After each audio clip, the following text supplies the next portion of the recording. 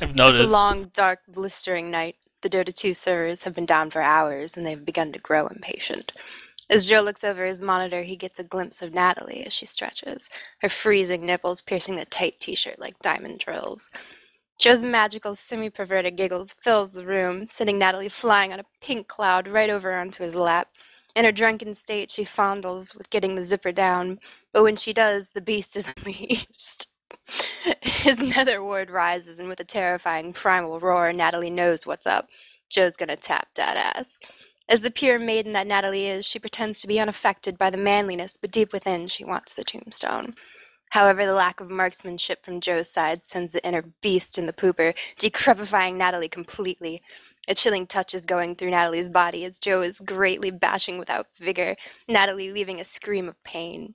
Shackled by Joe's almightiness, Natalie is completely enfeebled, letting out a sonic wave of pleasure and lust.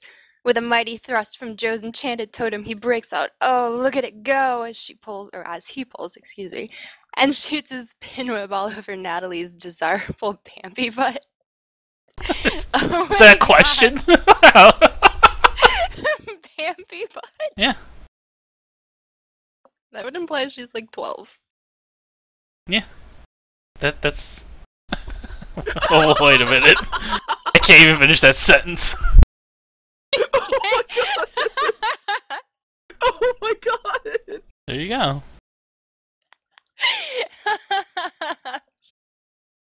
That should make Chen happy. That was everything that I thought it was gonna be.